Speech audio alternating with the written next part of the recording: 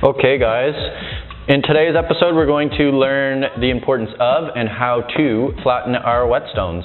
So if you've watched any of our sharpening videos so far, you've probably learned that maintaining your angle and being consistent at everything you do is in my mind paramount to the sharpening process and achieving the results that we are all after. And it's going to be impossible for you to maintain the angle at which you are sharpening your knife if you do not maintain your stones. A stone that is not flat is not going to allow you to maintain as perfectly consistent an angle as is humanly possible. So we need to maintain our stones and flatten them every once in a while. I, in fact, will flatten my stones between every knife, and I prefer to use an Atoma diamond plate 140 grit. These come in this 140 grit and 400 grit.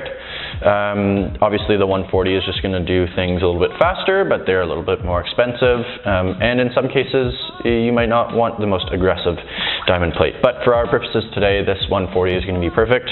Now, a couple of tricks that you can use to determine whether or not your stone is flat. You can draw a grid using a pencil on your stone.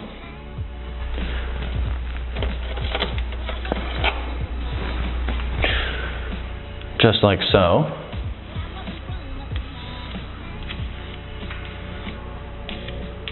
Where we're removing material from our stone. I also like to say not too much hand pressure when you're using these.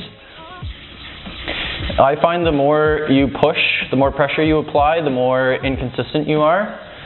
So light hand pressure, let the weight of the plate do the work for you, and just use circular strokes like this and some forward and backward strokes. I like to spin my stone around as well, just so I know I'm being super consistent. And now you see all the pencil marks are gone, so we know that our stone is flat. We also need to make sure that we're rounding off the edges of our stone when we flatten.